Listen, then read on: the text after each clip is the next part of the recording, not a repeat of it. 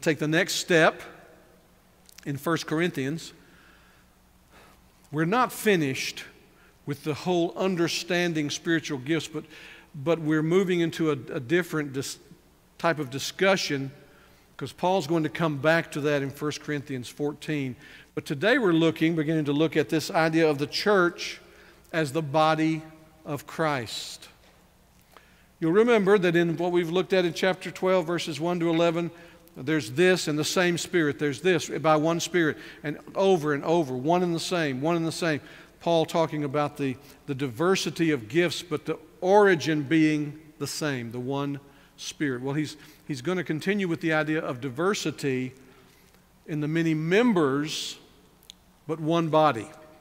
So turn in your Bibles to 1 Corinthians 12, verses 12 through 31. We're going to read this whole passage because I want to keep it together for you to hear everything, and then we're going to start taking it apart today, and God willing, next Sunday. Stand with me if you would, and if you have found this in your Bible, follow along as I read. If not, we've got the text on the screen for you to follow along there. For just as the body is one and has many members, and all the members of the body, though many, are one body, so it is with Christ. For in one Spirit we were all baptized into one body, Jews or Greeks, slaves or free, and all were made to drink of one Spirit. For the body does not consist of one member, but of many. If the foot should say, because I am not a hand, I do not belong to the body, that would not make it any less a part of the body. And if the ear should say, because I am not an eye, I do not belong to the body, that would not make it any less a part of the body. If the whole body were an eye, where would be the sense of hearing? If the whole body were an ear, where would be the sense of smell?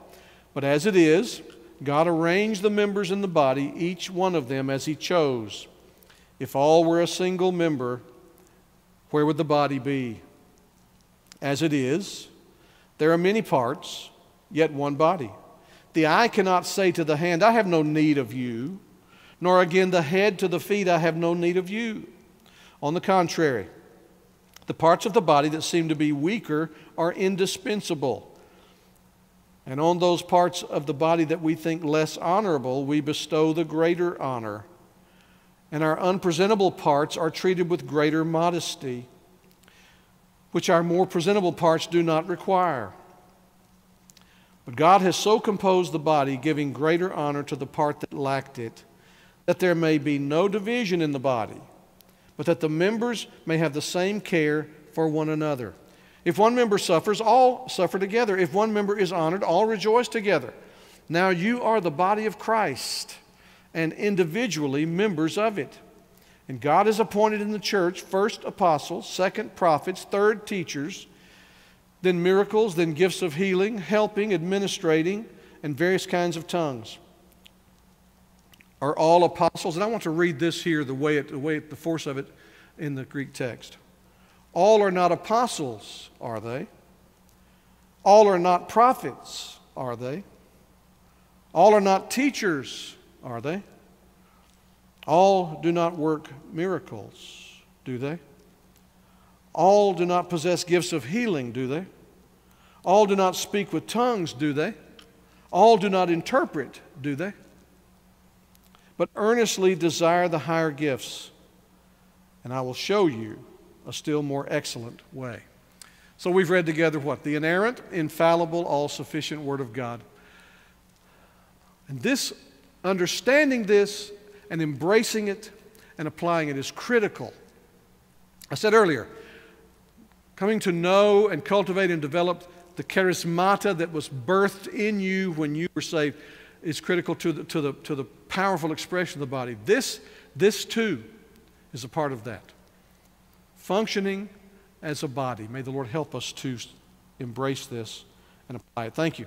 Please be seated. So the previous paragraph we've looked at in verses 4 to 11 emphasized the great diversity of gifts bestowed by the Spirit on the people of God. What we're looking at now, in verses 12 to 31, Paul uses an analogy of the many parts that make up the human body. And this is going to press upon us that this diversity contributes to the essential oneness of the church. To recognize difference is the essence of bodily life. You don't treat various parts of your body the same as you treat others. The unity of the church is not that of an inorganic nature. It's not uniformity. It's what you find in cults. If you've ever been around a cult, either had someone near to you who was involved in it, or maybe you've been exposed, you know it's cookie cutter. It's spit out, blurt out the same thing over and over. And the most dangerous thing that can happen in a cult is for a member to begin to think, I will never forget it. As long as I have a memory, sitting in my office in Shreveport decades ago now, and 2 Mormon missionaries came into my office to talk. And I won't go through all the conversation, but as we pressed the scriptures to them, one of the 2 little 18-year-olds who had their little elder badge on, elder so-and-so, one of them said to me, now where was that last passage that you mentioned? And the other fellow said, elder, don't ask questions. Very telling. I looked at him and said, yeah, that's right. Don't think for yourself. The last thing they want you to do is think for yourself. They want you to have groupthink. That's not what we're talking about here. We're not talking about uniformity, cultic uniformity. We're talking about this oneness in diversity, unity in diversity. And so it's a living organism. The church is a living organism. There's an organic structure to it. And that's why this analogy of body is so helpful. I want to see 5 things in this text as we unpack it over the next couple of weeks. First of all, like the human body, the church is one. Now, you may look at me. There may be a lot of me, but there's just one of me, all right? Just one. Secondly, like the human body, the church is made up of many members. I have all kinds of parts, working parts. Third, like the human body, the members of the church are mutually dependent. The back of my neck is dependent upon my hand being able to scratch it when it itches. There's a dependency in the body. Fourth, like the human body, the members are to feel with and for one another. I read a thing the other day that said that the little toe on our feet is designed as a GPS geolocator to discover furniture in a dimly lit room. And when that happens, and it's happened to you, it's happened to me, something happens up here in my mind. It's like, oh my goodness, that hurts so bad. Mutually, we feel with and for one another. And then fifth, every believer is part of the body of Christ, and no one is self-sufficient. No man is an island, no man stands alone. That poem that you probably learned in school back when they required you to learn poems in school. So let's unpack. Let's look at number 1. Like the human body, the church is one. Look, verses 12 and 13. For just as the body is one and has many members, and all the members of the body, though many are one body, so it is with Christ. That's interesting there, because you would expect for Paul to have said, so it is with the church. But what's he done here? So it is with Christ. You see, we are the body of Christ. He is the head of the church. He's the head of this church. For in one Spirit we were all baptized into one body. Jews or Greeks, slaves or free, and all were made to drink of one Spirit. He uses 2 analogies here. Baptized, the word there is immerse. It can't be sprinkled. It loses the force of it. Immerse and drink. Covering, absorbing. Okay? So the church is an organic whole.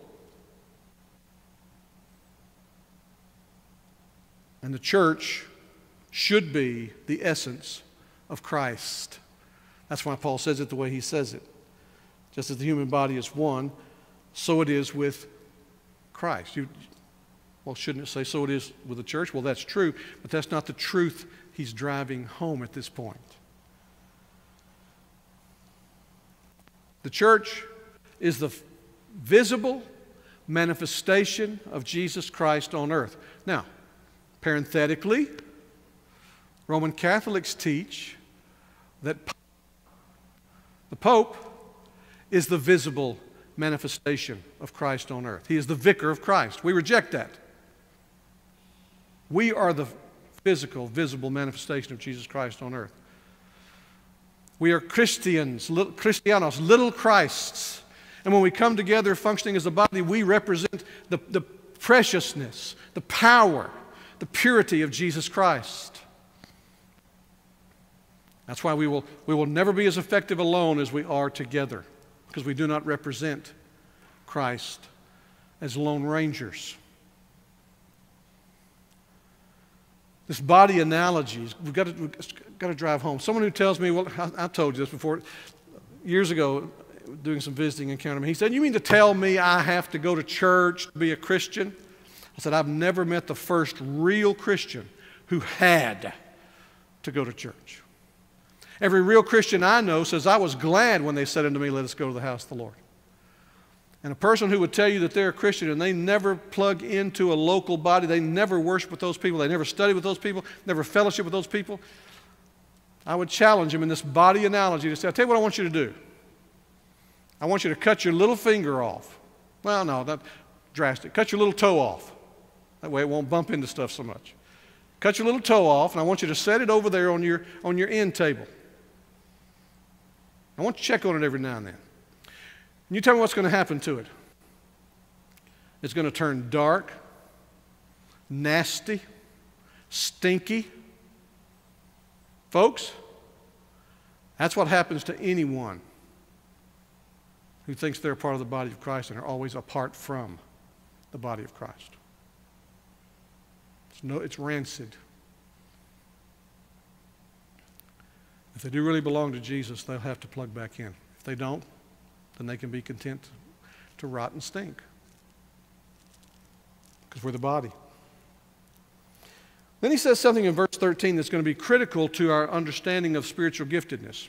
I'm sure that I'm not the only one who's encountered people who, when you're talking to some of your friends or acquaintances who are in other communities of faith, saying, well, you're a Christian. Have you been baptized in the Spirit? Now, if you're a follower of Jesus Christ, anytime someone asks you that, you say, absolutely yes. This text says we have. What it doesn't say is what they're saying, and it doesn't say that baptism in the Spirit is speaking in tongues. This passage of Scripture absolutely, unequivocally rejects that possibility. It says here, for in one Spirit, notice the oneness in unity and diversity, in one Spirit we were all baptized into one body. Jews or Greeks, that was the way that Paul was taught to think. You were either of a Jewish extraction or non-Jewish. Well, what about all the different national identities? Well, they're true. A Jew thinks Jew, non-Jew. Whether Jews or Greeks, slaves or free, that's how they divided up society. You either owned or were owned. And all were made to drink of one Spirit. Well, when is this baptism of the Spirit? Well, you read the commentaries on this, and they will nuance this a little differently, but I think the essence of it is, I've told you before when we were looking at the previous passage, that the manifestation of the Spirit in the book of Acts at Pentecost was confirming. So go back to the baptism of Jesus. What happened to the baptism of Jesus?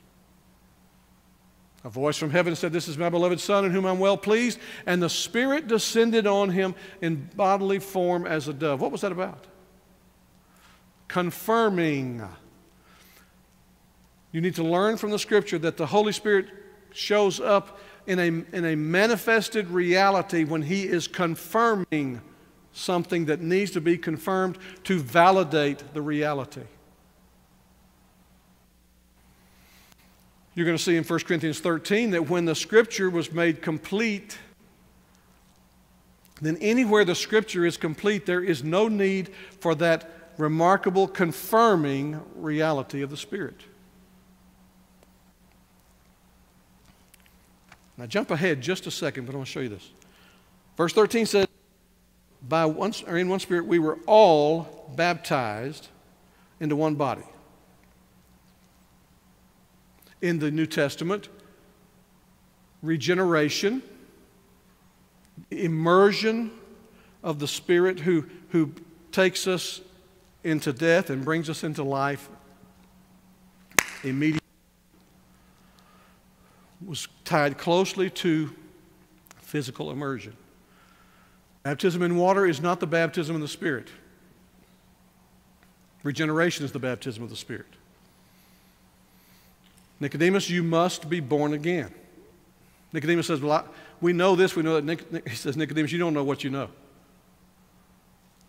You must be born again in the Spirit, by the Spirit. And so that's this baptism. Now, just jump forward. This is not on the slide here for you, but I want you to go to the end of chapter 12 with me real quickly.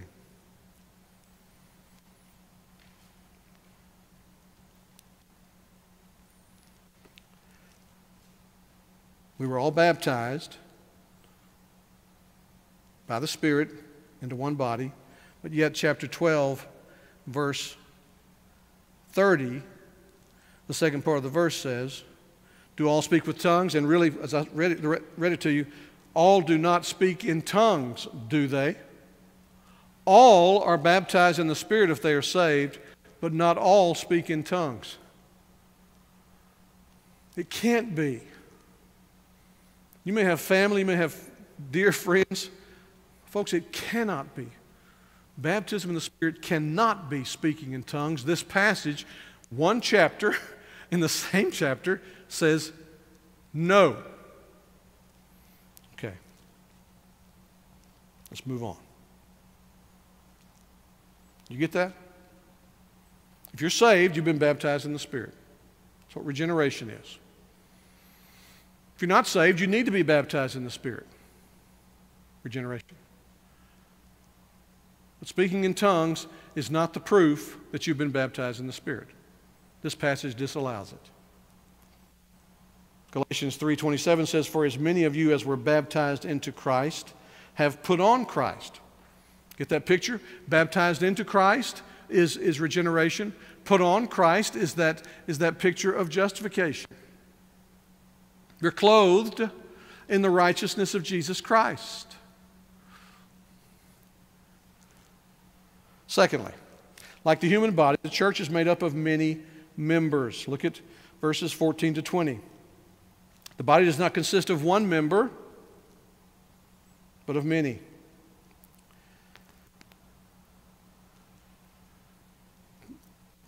I hope you believe this. First of all, it's not by accident that you are a member of this local body. Through various providences, God brought you to the point, having saved you, of having a certain level of conviction that you needed to plant your life here. We never speak here of adding your name to the membership roll. I'm not interested in names on a roll. When I got here, there were 1,500 names on a roll. I'm not interested in that. Interested in people being added to the body. And if you remember, in the early days of the book of Acts, and the Lord added daily. So I'm not even so interested in, are you going to join, as have you been added? Church membership rolls are filled with names of people who joined, but it's the ones who've been added that you see, that there's a pulse, there's a life, There's a connection. There's an idea that I am a part of the body. You are valuable. And when you're not plugged into the body suffers. That's why I said last week, you don't date the church. You don't date the church. Christ loved the church. I was talking to someone about this last night. Christ loved the church, and if you love Christ, you'll love the church too. Show me a person who doesn't love his church, I'll show you a person who doesn't love Christ. It's just that simple. Because the Scripture teaches it. Plug into the body. Learn to ask the question.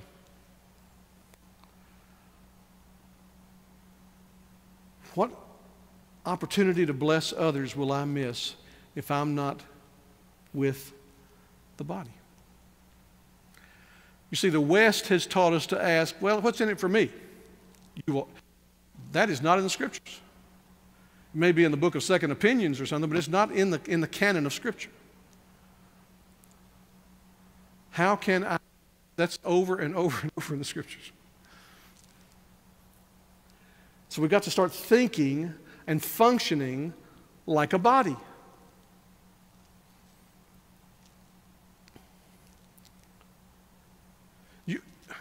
If you met me in public and say, hey, Brother Bill, how you doing? Doing pretty good.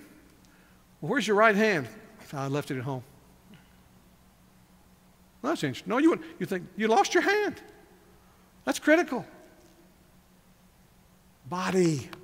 Think body. Many members. If the foot should say, oh, I'm not a hand. I'm not important. Tell you what, ask Matt Morrison. Try to go somewhere with one foot. It's a whole lot easier with two.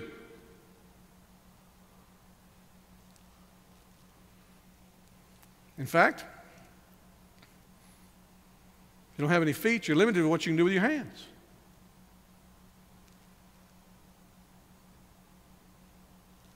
See, what's in play here? Well, you see the hands.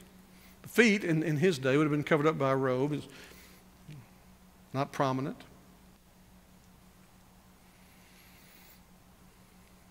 My hands don't sweat typically. My feet might. This idea that there's more important members, and Paul blows this out of the water here. If the ear should say, because I'm not an eye, I do not belong to the body, that you know very well that if your ears don't work, it puts pressure on your eyes. What you got to do, what do you have to do if your ears don't work? You have to learn to read lips with your eyes. If your ears don't work, you can be going places and seeing things with your eyes, but there are things you don't hear that may cost you dearly, like the car coming and honking. You see what he's doing here? He's dealing with Corinth's abuse of these things. In Corinth, as best we can read in the context, there were those who were puffing up their gifts to the detriment and the putting down of Paul. So that's not. You're absorbed in this, and you're not thinking body. The church is a body. You need every member of the body. I've learned at this point in my life, you don't take for granted your little toes. The only time I feel my toes is when I stub them on something. Otherwise, I don't feel them. You don't take that for granted. I don't say, well, at least I got 4 more. No. You need every part of your body functioning. That's the ideal. Verse 17, then he begins to drive it home. If the whole body were an eye, I mean, get that picture. I saw a cartoon recently where somebody, I don't know, they must have been having trouble with their neighbors or something. But a family had gone out and gotten this huge helium balloon eye. And they put it in their tree looking into their neighbor's backyard. Really creepy. Paul says, if the whole body were an eye, where would be the sense of hearing? Says you're missing something. You're not able to fire on all of the senses that God has given to us. If the whole body were an ear.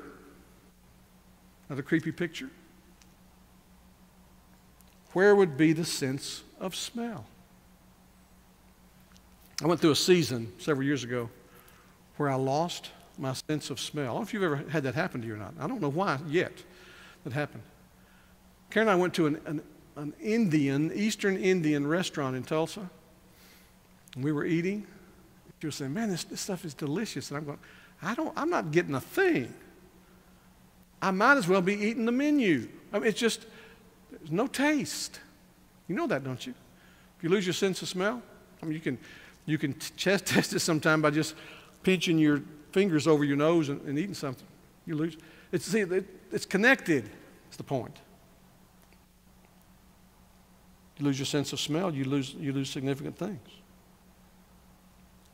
You miss the sweet aroma of your wife's cooking. And you also don't have the warning system of when you should not eat something because you smell it. And then Paul says, but God, as it is, God has arranged, this word arranged here is God has put in place the members in the body, each one of them as he chose. So we're back now to the sovereign work of God. This was said in the previous section about how the Spirit apportions as he will. The giftedness, the charismata. The same thing is true in terms of the function that you have in the body.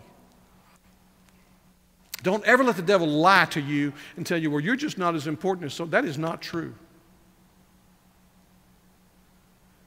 If he's placed you in the body, you are critical to the health, the well-being, the function, the ministry, the movement, the power of a congregation as a body. If all were a single member, where would the body be? If it was just one big tongue, that'd be awful. You need more than a tongue. So as it is, there are many parts, yet one body. Now,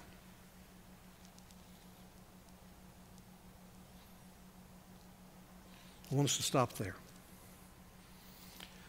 And God willing, be able to get into this to see how we are mutually dependent. You may not believe this, and I'm going to pray for you this week if you don't, that we depend on you. If we depend on you, if we depend on one another, then that means that you should be dependable.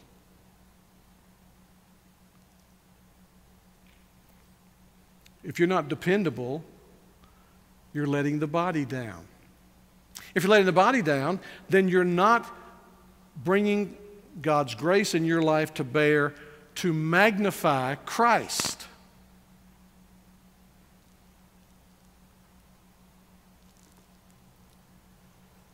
The first century, they faced so much challenge.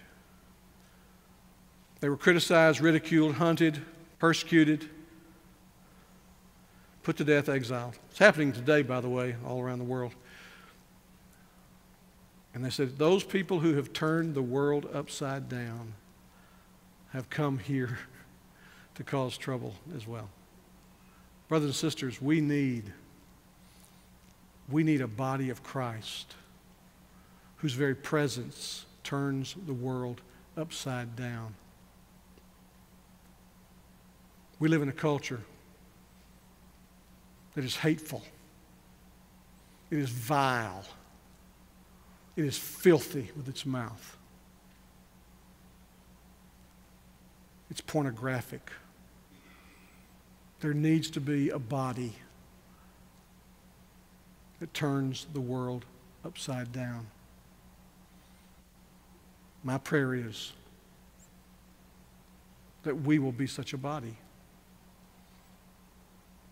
But it will not happen if we think we're just individual members our thing, and look, when it's convenient for me, you can count on me if nothing else comes along. You can count on me if I don't have a conflict. No. You can count on me.